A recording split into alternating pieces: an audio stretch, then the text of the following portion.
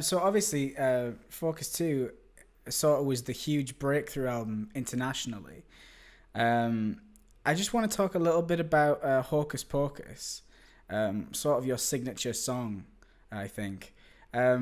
Was it your idea to include the yodeling? No, it was just born during a rehearsal.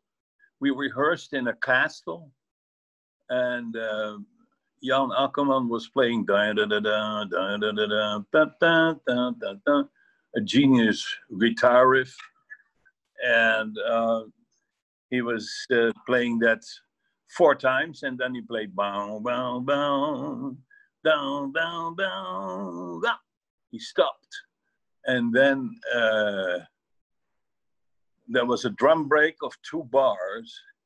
And then I began to yodel and play an accompanying thing on the Hammond organ for the first time of my life. All right, you'd never yodeled before? No, never, never, never. Wow.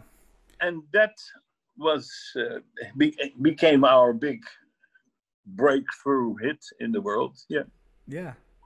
As well, in that song, there's sort of a period where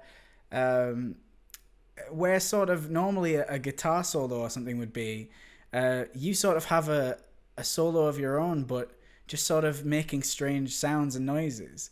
Was that sort of the same sort of development? Did you come up with that off the cuff in a rehearsal? Yeah, it started during the rehearsal, and then when we recorded it in the studio, there came more ideas just spontaneously and never prepared.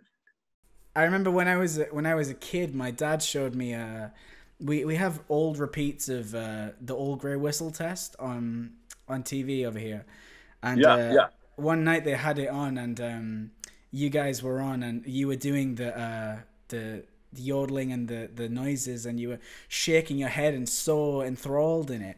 And my dad looked at it and he said, "Look, this is real music right here." That's lovely. It was just such a. I think all of the performances you gave were definitely filled with a sort of energy, and I think every time you used to play it, it sounded faster to me when it was live too. We kept on playing faster and faster till a ridiculous speed. That's true. And I like the slow version actually a little more. Oh, really? Yeah.